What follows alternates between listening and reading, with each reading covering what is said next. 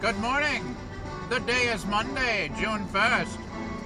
And today is an auspicious day. Today is the day where I hit a small plastic container and drag it for 7 miles beneath my car at freeway speeds.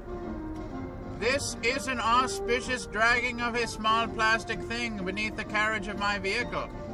I assumed at any time it would burst and rupture a tire, rendering me and 3 other motorists dead or maimed. But it did not happen this way, and I was able to pull off the freeway 7 miles later to discover the small plastic thing that I had hit. It was lodged under my car greatly. I was forced to extract the shovel from my boot, from the boot of my car, and to dislodge it in the parking lot of a Dunkin' Donuts.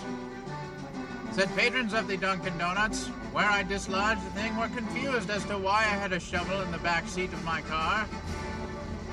I was suspected to be a mob hitman. No mob hitman drives a white vehicle, though, so their fears were assuaged.